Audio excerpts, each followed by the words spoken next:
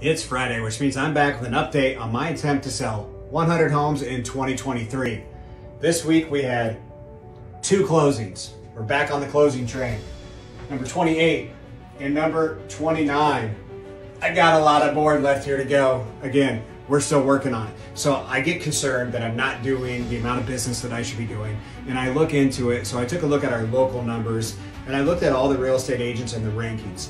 And if I'm behind on what I should be doing, then I would fall deeper into that ranking system. Normally in my area, I rank around the 20 to 30 range, and I took a look and I'm still in that area. And this is just my volume, so I'm going against people who use their team volume, but it's just mine. So I'm in that same range that I've been the last couple of years. So last year I sold 92 homes, and I was in that same ranking as I am right now, which means I'm falling in line with just the way the market is. But here's the good news, my volume is doing great. My actual volume is up there, my units is down, but my volume is up there, which means I'm selling a little bit more expensive homes. I'm fine with that, but again, I have a goal and I want to reach it. So I'm going to do everything I can to reach that 100 house goal.